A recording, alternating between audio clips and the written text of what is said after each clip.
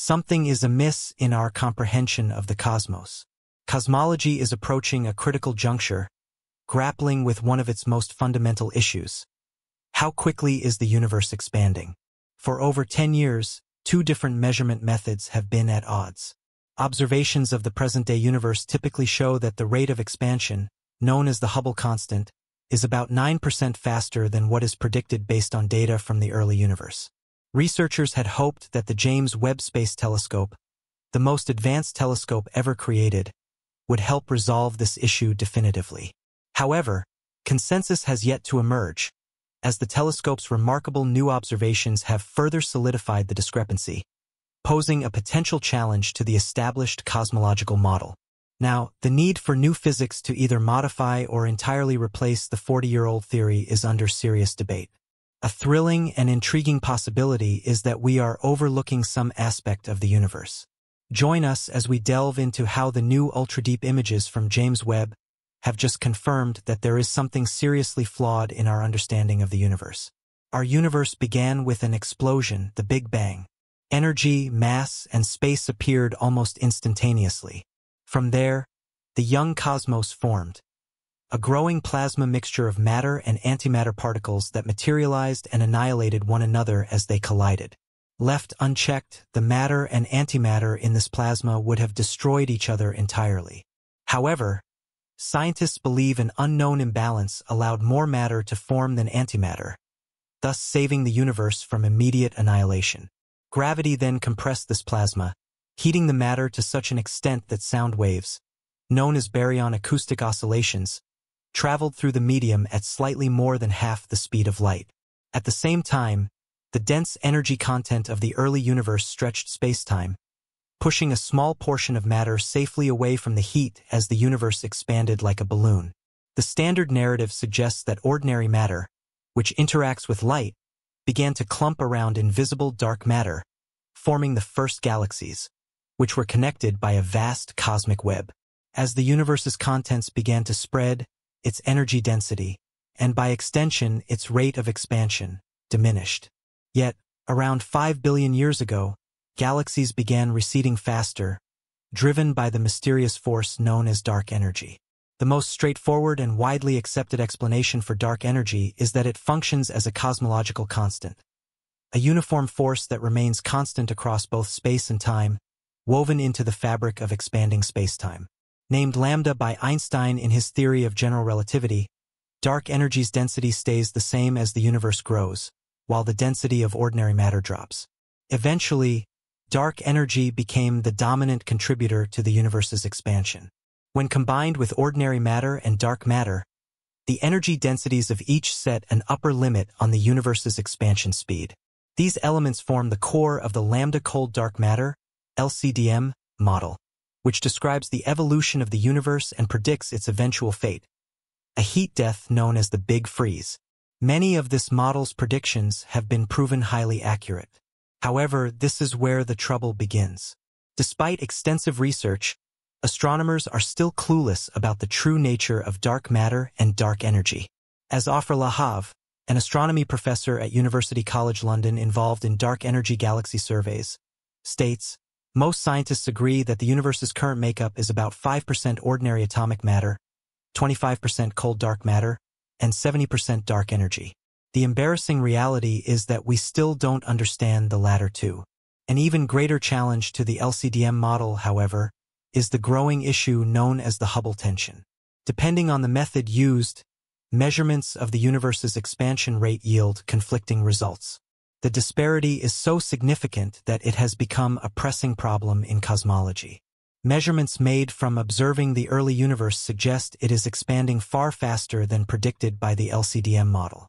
These methods have undergone extensive testing and validation through numerous observations. As Nobel Prize-winning astrophysicist Adam Rees, who led the team responsible for the latest James Webb measurement, put it, the only explanation for the discrepancy between the two approaches is that our current model is likely missing something. Measuring the universe's expansion involves more than just using a radar gun. One of the primary methods to assess this rate examines the cosmic microwave background, CMB. The universe's first light, emitted about 380,000 years after the Big Bang, This imprint is observable across the entire sky and has been mapped in order to derive the Hubble constant with less than 1% uncertainty. Between 2009 and 2013, the European Space Agency's Planck satellite produced a detailed map of the CMB. In this cosmic snapshot, the universe is nearly uniform, but slight variations in temperature, where matter is denser or sparser, mark the locations where baryon acoustic oscillations left their imprint. This soap bubble structure expanded into the cosmic web, a network of strands linking galaxies at their intersections. By studying these ripples, cosmologists were able to infer the quantities of regular matter, dark matter, and the cosmological constant or dark energy, and calculate the Hubble constant, which came out to roughly 67 kilometers per second per megaparsec. Let's take a moment to break down this number. If a galaxy is 1 megaparsec away, it will recede at a speed of 67 kilometers per second. At a distance of 20 megaparsecs, this recession grows to 1,340 kilometers per second, continuing to accelerate as distance increases. If a galaxy is farther than 4,175 megaparsecs away, it will recede faster than the speed of light. Another method to measure this expansion rate involves using Cepheid variables, pulsating stars whose outer layers expand and contract as they absorb and release radiation, causing them to flicker in a predictable pattern. This behavior, discovered in 1912 by astronomer Henrietta Swan-Leavitt, allows astronomers to determine the absolute brightness of these stars, which can then be used to estimate their distance. The Cepheid-based technique, known as the cosmic distance ladder, was a groundbreaking discovery that allowed astronomers to measure vast distances. The first rung of the ladder is constructed by measuring nearby Cepheids and cross-checking their distances. Following this, the distances of more distant stars and supernovas are determined by observing how much their light has been stretched, redshifted, as the universe expands. By comparing this data, astronomers can calculate the Hubble constant. In 2019, Rees and his team utilized this method by pointing the Hubble Space Telescope at the Milky Way's nearest neighbor, the Large Magellanic Cloud. Their results were explosive, indicating a much higher expansion rate of 74 kilometers per second per megaparsec. When compared to the Planck measurements, however, Hubble's results were limited by its lack of precision in crowded regions of space, which caused distant Cepheids to blur with neighboring stars. Some dissenting cosmologists argued that this discrepancy might have been due to a measurement error. But when the James Webb Space Telescope launched in December 2021, it was expected to resolve or perhaps confirm this discrepancy. With its 6.5-meter-wide mirror, almost 3 times the size of Hubble's, and its superior infrared capabilities, James Webb was able to observe fainter objects and detect a wider range of wavelengths. In a study comparing Cepheids in the galaxy NGC 4258 to supernovae, Rees and his team found results nearly identical to their previous work, 73 kilometers per second per megaparsec. Other measurements, including those by Wendy Friedman with the Hubble Space Telescope and using gravitational lensing, returned similar results around 69.6 and 66.6 kilometers per second per megaparsec, respectively. The implications of these results have shaken the cosmological community. As cosmologist Ronan Kai from the University of California, Merced explains, even a 7 kilometers per second difference, though small, is extremely unlikely to be a random occurrence given the precision of the measurements. This has sparked a split in the cosmology community, with different factions proposing various explanations. Some suggest measurement errors, others new physics, or a combination of both. Kai believes that much of the data points toward the need for new physics. The leading hypothesis is that dark energy's behavior has changed over time. If dark energy was once stronger and then gradually faded, it would make the universe appear smaller in its earlier stages, which would result in a faster expansion rate today.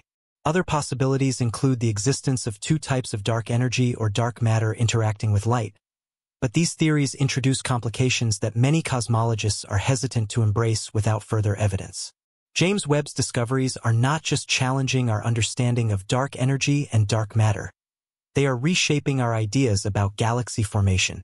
By looking further back in time than ever before, the telescope has revealed galaxies that were much more massive and advanced than the Standard Model had predicted, forming just 300 million years after the Big Bang.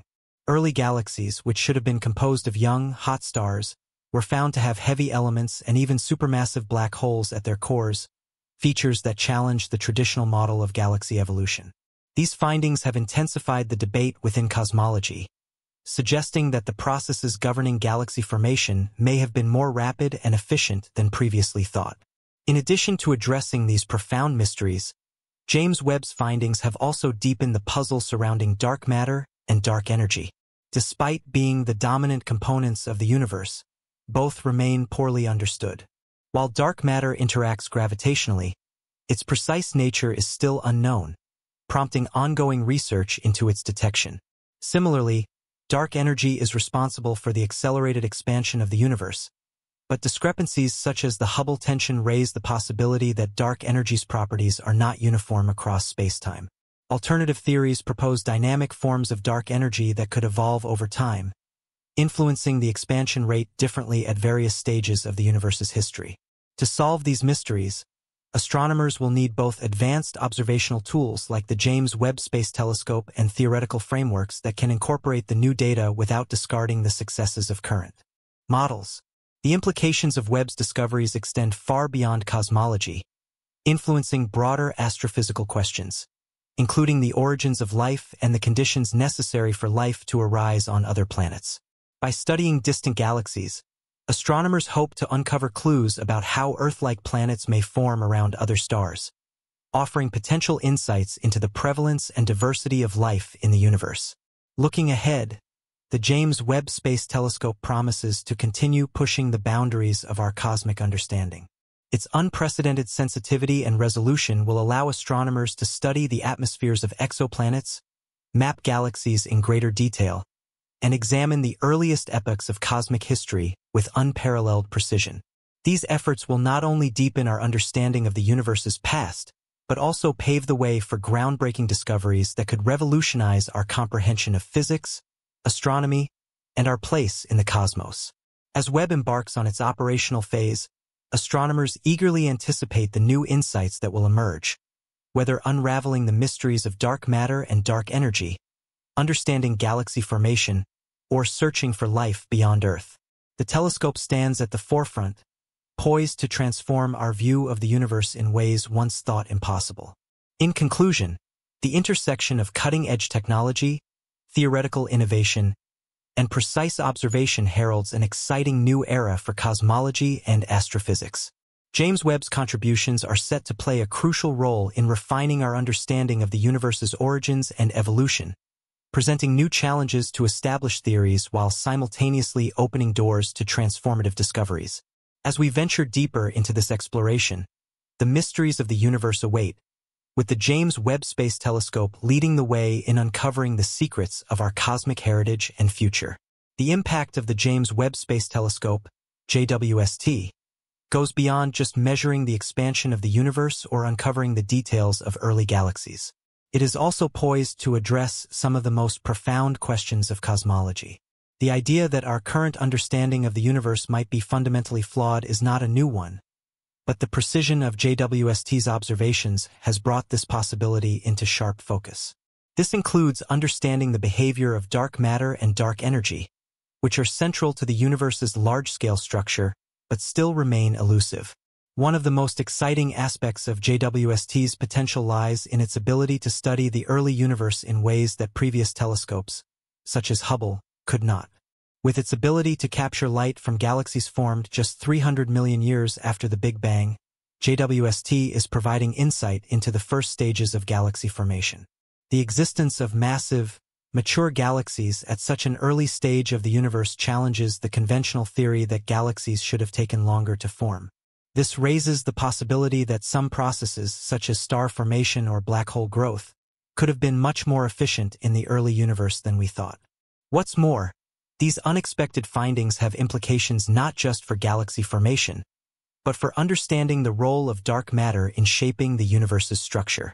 Dark matter is believed to have played a crucial role in the formation of galaxies by exerting gravitational forces, yet its exact nature remains a mystery. JWST's observations could help illuminate how dark matter influenced galaxy evolution, potentially revealing new properties of this elusive substance. In addition to dark matter, JWST is also aiding in the study of exoplanets and the conditions necessary for life beyond Earth. One of the telescope's primary missions is to analyze the atmospheres of distant exoplanets, searching for signs that could indicate habitability or even life. By studying the chemical makeup of exoplanetary atmospheres, scientists hope to uncover the conditions under which life could arise elsewhere in the universe. These findings could offer profound insights into whether Earth-like conditions are rare or common in the cosmos. As we delve deeper into the data from JWST, it is becoming increasingly clear that we are on the cusp of discovering new physics. Whether it's the mystery of dark energy's evolving nature, the unexpected complexity of early galaxies, or the elusive behavior of dark matter, JWST is opening up new avenues for understanding the universe. It is not just refining our current theories but also challenging them, forcing scientists to think in new ways and consider the possibility that some of our most fundamental assumptions might need to be revised. Moreover, these discoveries are not only advancing our knowledge of cosmology but also pushing the boundaries of particle physics, astronomy, and even philosophy. As we continue to explore the universe through the lens of JWST, we are not just learning about the stars and galaxies. We are gaining a deeper understanding of the very laws of physics that govern our reality. The questions raised by JWST's findings could lead to a paradigm shift in our understanding of the universe's origin, its structure, and its ultimate fate.